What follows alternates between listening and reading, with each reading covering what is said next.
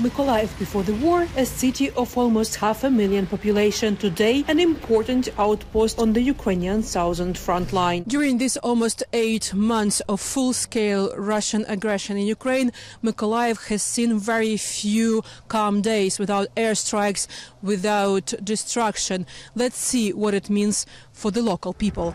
Locals say there is no sense of security anywhere in the city. More than 12,000 buildings in the whole Mykolaiv region have been damaged or destroyed. Mykolaiv has been regularly targeted by cluster bombs, very dangerous for civilians, as well as the low-precision rockets which land on the residential buildings, causing destructions. Air alarms are regular, and they can find one in the transport, supermarket or outside, and there is usually nowhere to hide. The town doesn't have drinking water. It was coming from Kherson, now temporarily occupied by Russia. Now what the taps are running is not fit for drinking. It tastes like seawater.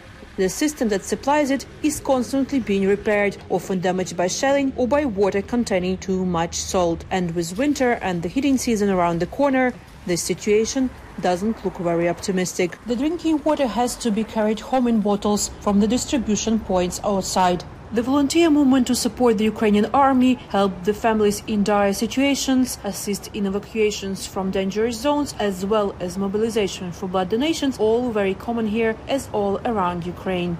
I understood one important thing, that the biggest capital, the biggest asset in the war is people.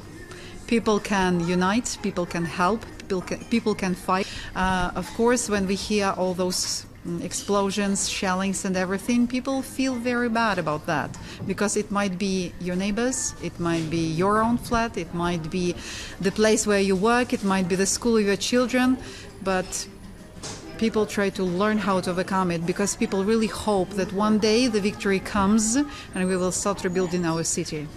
With many businesses closed, a lot of residents have found themselves out of work, often turning to drastically different work to survive. I worked in the restaurant business and had a small restaurant. Then COVID-19 came, and then the war.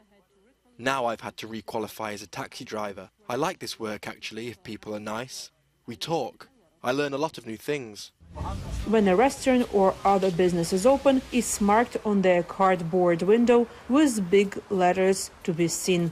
After 7 p.m, moving around gets complicated. After the sun goes down, Mykolaiv goes pretty much into darkness. Only some streets can put their street lights on, but everywhere else it's quite dark. You can see the silhouettes of people walking their dogs or returning home, sometimes using the torches. And this is, of course, a security measure for this town that is regularly under attack.